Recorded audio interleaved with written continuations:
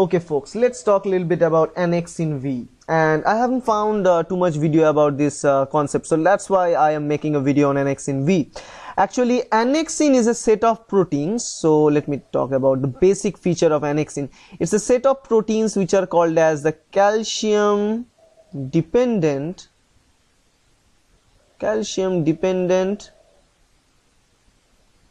phospholipid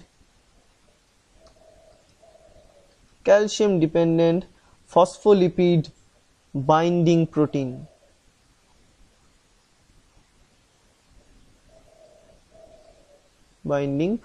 So that's what annexins are all about. There are different types of annexin proteins are there, like annexin A, V, and we are talking about annexin V here, which is a very important kind of annexin, and the importance of this annexin we'll be seeing right now. The thing is, normally what happens, annexin is having a tendency to attach to phospholipids, and we know phospholipids are the integral part of cell membrane in all the cells, because cell membrane is produced by the phospholipid bilayer. So if I draw a cell membrane, it will look very much, it's very bad drawing, so let us draw carefully. Okay, so these are, let's say, the phospholipids. You know, phospholipids have two different regions. One is a hydrophilic head and hydrophobic tails coming down. So these are the phospholipids. So this is the say the outer layer, and let us say this is the inner layer of that phospholipids. So these are the phospholipids layer. Remember, again, hydrophilic head, hydrophobic tail, they produce this phospholipid layer. So this is the phospholipid, or simply termed as the cell membrane layer of ours. Okay, outer, inner. Okay, so these are the two layers. Now what happens actually, normally there are certain types of phospholipids preferred to be placed in the outer layer, and there are certain type of phospholipid preferred to be placed in the inner layer. Now what distinguishes between this outer layer and inner layer? The thing is, if I draw a cell here, there are lipid bilayers, so let me draw the bilayer here. If this is the bilayer, and if I zoom into a part of this, section of this, it will look something like this, right? If we zoom into here, we can see. So inner layer means it's the inner side, the cytosolic side of that membrane. That is called as the inner layer of the membrane, and the external side is called as the outer layer of the membrane. That is this external side, right? That's what it's all about. This is the cytosol or cytoplasm, remember. Now there are certain proteins, preferably not proteins actually, certain phospholipid molecules preferably stay in the cytosolic portions, and there are certain molecules preferably stay in the external portions. For example, phosphatidylserine, let's say phosphatidylserine. So let us change the color. Let's take this green. Let's say phosphatidylserine. This one's phosphatidylserine. So this green colored section, these are also phospholipid molecules. They are termed as a phosphatidylserine.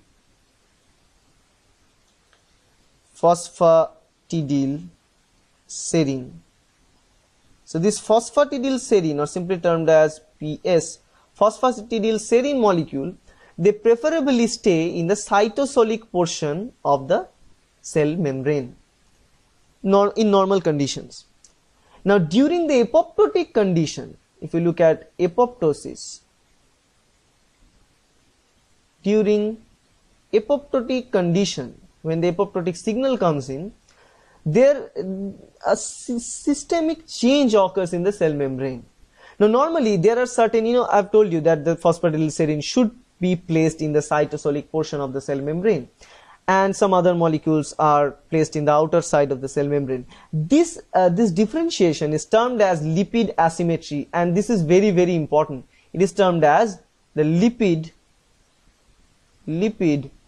asymmetry, and it is super important for the cell to distinguish between the normal cell and the apoptotic cell. For example, during the apoptosis, once the cell receives the apoptotic signal, in that condition, there becomes an asymmetric shift, and those phosphatidylserines are translocated from the cytosolic portion to the outer section of the cell membrane, right? So after this signal, what we can see is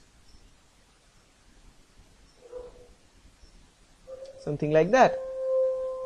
So just draw the layer. This is the outer layer, remember, and if I draw the inner layer, it remains like this. So there is a kind of shift there. Okay, let's say this.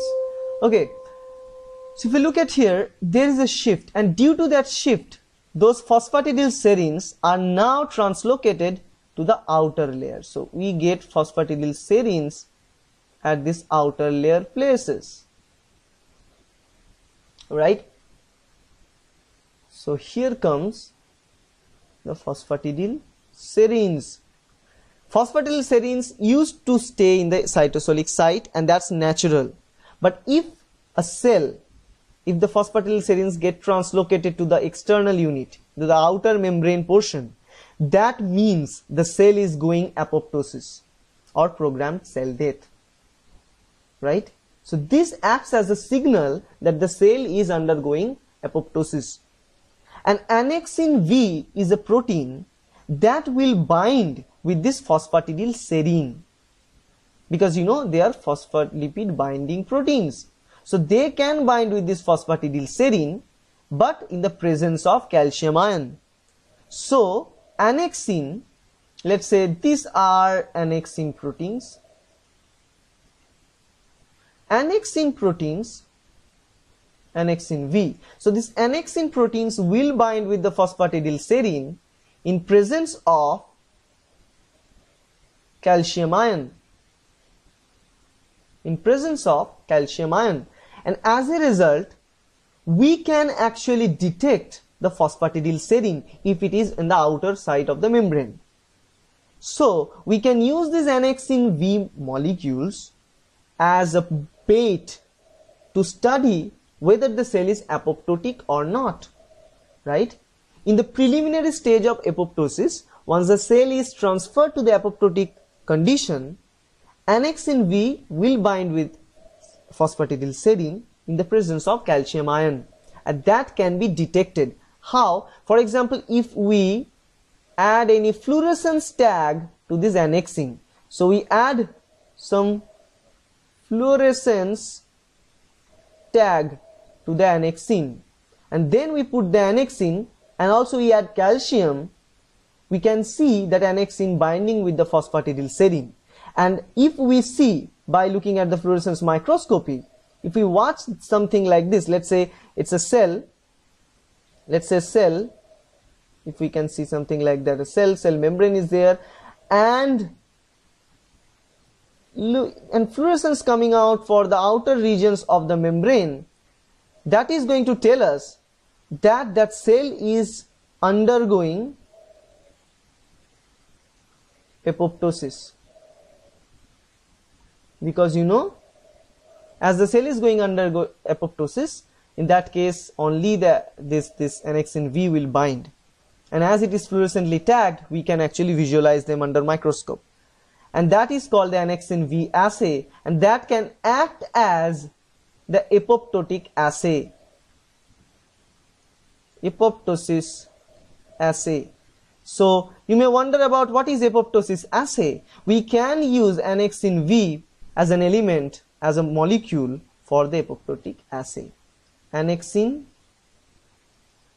V, annexin 5, whatever, we use at apoptotic assay, right? So that's kind of a very gist about apoptotic assay and annexin 5, and I hope that's helpful. Thank you.